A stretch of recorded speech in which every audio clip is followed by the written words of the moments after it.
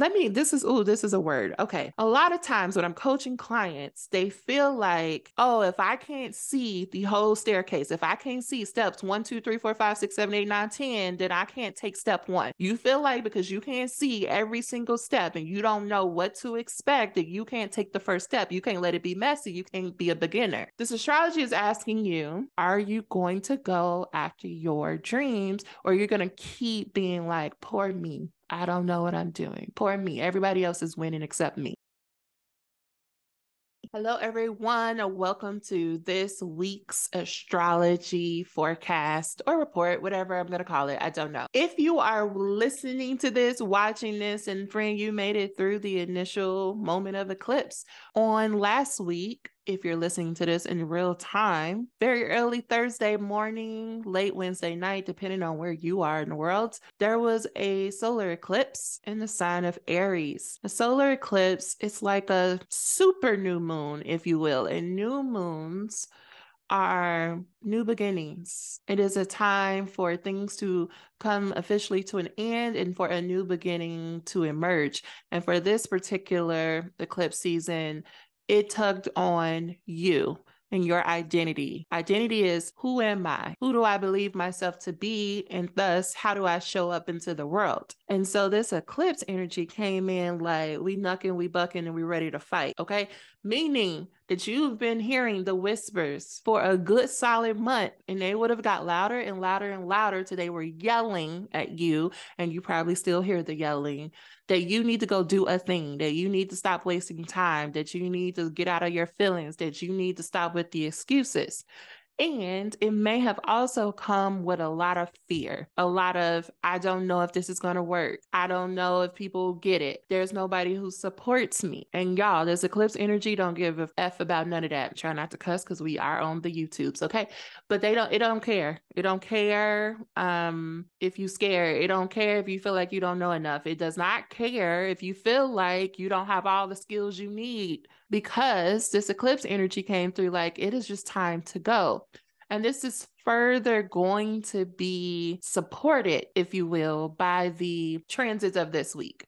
So I'm not going to talk to you about what all the moons and the planets are doing. I'm just going to highlight a few things, because I'm trying to make this more relatable to y'all more than it is getting into the astrology jargon. Now, I am going to use some astrology jargon, and it's only for the people who like to follow along to know what I'm talking about, so they can do that. But for the rest of you, don't worry about it. Just listen to the message, okay? I kicked off with the eclipse, even though it's not this week, because I needed you to know what was driving the energy as we come into one of the last weeks of April. So the first thing I want to talk about is on Monday evening, the moon is going to go into Cancer. Now, the Mars has been sitting in Cancer. Mars does not like being into Cancer. Now, what does this mean for you? The moon represents our emotions, it represents our body, right? And the moon is going home. The moon's home is in Cancer. It's like, girl, this is where I get my good sleep. This is where my good clothes are. This is where I get to have all the food I love. That's how Mars feels about Cancer. The moon feels about Cancer. Mars, on the other hand, is like, I hate it here. I hate it here. This is the aunt who don't got cable. She ain't got no internet. She always be trying to make me eat those frozen pot pies. I don't like it here, but I got to be here for another month. That's how Mars is. It's real irritated. It's been here for a couple of weeks. It don't like it. And here come the moon, all happy and cheery and shit, like I'm at home. What does this mean for you? That's how you probably are feeling on the inside. You probably feel like there's some sort of, maybe it's a relationship, maybe it's your job, maybe it's something you've been working towards and you've been questioning, should you let it go? You real irritated. You feel like you've been working and hustling and you've been trying everything in your power, and it doesn't seem like anything is moving the needle. And it seems like you're surrounded by people who they just out here winning. Everything just seems like it's coming easy to them. They just don't have no worries and no cares. And that's causing you to be a little bit frustrated. And you're about to cuss some people out. But what I'm going to encourage you to do is keep it cute, okay? Keep it cute. And you're going to feel this energy Monday night, Tuesday. And instead of cussing people out, I'm going to invite you to go journal, go take a walk, go do something active. Mars likes to be active, and especially when it's like activated, when you like all in your feelings, go do something active. And I'm not saying do not cuss those people out. Don't do that. I don't know who those people are for you, but do not cuss them out, okay? Because this energy is going to pass. The moon moves really quickly. It's not going to stay there that long. So I just need you to keep it cute. Okay, so also on Tuesday, the moon is going to sextile Mercury, which is in retrograde, y'all. We in a whole ass Mercury retrograde. I cuss. Hopefully YouTube don't flag me. But Mercury started retrograding last Friday. And this particular retrograde season is happening in Taurus. And Taurus likes to keep it cute and move slow. And so this Mercury retrograde is inviting you to reflect on what brings you pleasure, friend. Taurus loves a good pleasurable experience. It loves good food, good company, good oils, fine dining, fine experiences, all the good oils. That's the Taurus energy. And because Mercury is hanging out there, it's going to be there for a minute. It's asking you to slow down in the middle of spring, slow your ass down and ask yourself, what brings you joy? What brings you pleasure? Now, Mercury is all about communication, relationships, like our friendships, travel. I call Mercury like your little messy friend. You know, everybody business. You over here gossiping. But Mercury just likes to talk for the sake of talking. So that is why when we have a Mercury retrograde, communication, it ain't cute. Travel, there's a delay. Technology, there's a glitch because Mercury has slowed down. It's not moving at its normal speed. It's being put on timeout and it's resting. And you know what happens when you rest for a little bit too long and you got nothing but time to think. You start reevaluating, you start putting two to two together. You like, wait a minute, when they said that the other day, what was they really trying to say? That's how I want you to think about Mercury retrograde. Because when you can take that energy and you can combine it with the energy of the moon, who is like, I'm just living life, I'm at home, but I got to deal with this negative Nancy over here, Mars, who got irritation. When you put all those things together, here's what it might look like this week. You might be sitting, minding your business, scrolling, watching Love is Blind, the reunion, which was awful, by the way.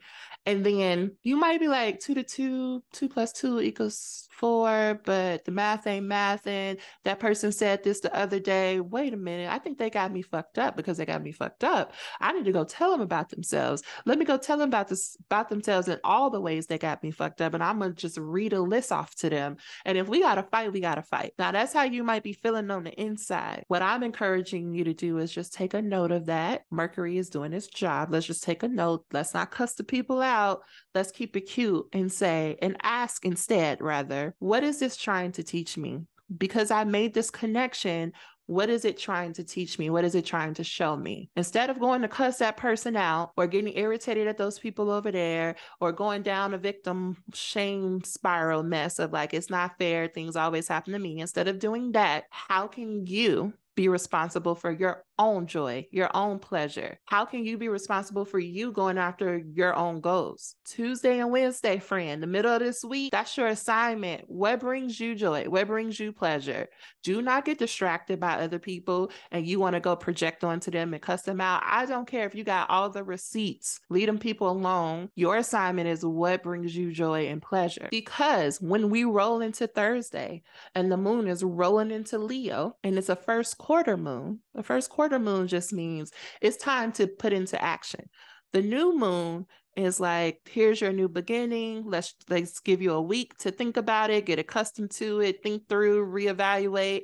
And then when the first quarter moon, which is about a week later, the moon goes through phases, that's a different video. But at a first quarter moon is asking you, okay, you evaluate it. You know what brings you pleasure and joy. You know what you need to do. Let's go do it. Now, Leo is represented by the sun. It's like I shine, I drip every day because I just woke up, okay? And everybody should just thank me for my presence alone, all right? I'm going to kill it. I'm going to do the thing, but you should just thank me because I showed up. That's the energy that you want to have as we roll into the end of this week. You did not cuss that person out. You're not thinking about those people over there. You thought about what your pleasure needs. You thought about what you want to do. Now it's like, let's go do it. And you got the energy of Leo behind you. You got the energy of the sun behind you. Go take action. But here's what I want to caution you of. On Saturday, the moon is is going to roll into Virgo. Now, Virgo, where Leo is like, let's do it, I'm here. Virgo is like, I got the plan. I got the plan to keep this ball rolling, because you do too much sometimes, Leo. You be having these big ideas, but you don't have no plan to get it done. Virgo is like, I got a plan for you. This is a word. Okay. A lot of times when I'm coaching clients, they feel like, oh, if I can't see the whole staircase, if I can't see steps 1, 2, 3, 4, 5, 6, 7, 8, 9, 10, then I can't take step 1. You feel like because you can't see every single step and you don't know what to expect, that you can't take the first step. You can't let it be messy. You can't be a beginner. But here's what we all know to be true, whether we want to admit it or not. No one knows how things are going to go. You don't know how you're going to achieve the goal until you achieve the goal, and then you can look back and tell people how you did it. But you do not know. You would have not been able to account for every mishap, every thing that went left, or what was going to happen when you took step 3. You didn't know, and we don't know until we start taking the first steps and we learn what's waiting for us at the next step. This first quarter moon is like, this is the first step. Take the first step. And then you can trust that Virgo is going to have you over the weekend and it's going to fill in the rest of it for you. But if you don't take that first step, Virgo is just going to get caught up in perfectionism. It's going to get caught up in all the details. It's going to miss the forest for the trees. I hope y'all are still rocking with me and what I mean here. You receive an assignment during this eclipse. This assignment is not something new. It's not something you're confused about. You hear it. Now, whether you're ignoring it is a whole nother thing. But essentially, this astrology for the week is like, what are you going to do? Are you going to take action, or are you going to still sit there on the sideline eating popcorn and talking shit about everybody else? This astrology is asking you, are you going to go after your dreams, or you're going to keep being like, poor me, I don't know what I'm doing. Poor me. Everybody else is winning except me. Are you going to accept responsibility for you, your pleasure, what you need, your goals? And are you going to take the messy action, the courageous action, the bold action to get everything that is yours and more? The astrology is asking you, do not get caught up in your temporary emotions of being irritated with people or being like, let me read you. Don't do that. Save your good energy and time to go after your goals and your dreams and go after your pleasure. Taurus is about pleasure. Now, this is why a Mercury retrograde lasts for as long as it does. And this is why eclipse seasons are 6 months, because we need time to fully grow into this new identity. We need time to really start taking the messy action and seeing what is waiting for us. But that does not give you an excuse to keep procrastinating. You don't have time to procrastinate. You do have time to take messy action. Now, I would love to know, that is all that I have for this week. I want to know what your thoughts are down below. If you're listening to this on the podcast, come on over to YouTube and let me know your thoughts. And I will see y'all next week. Bye for now.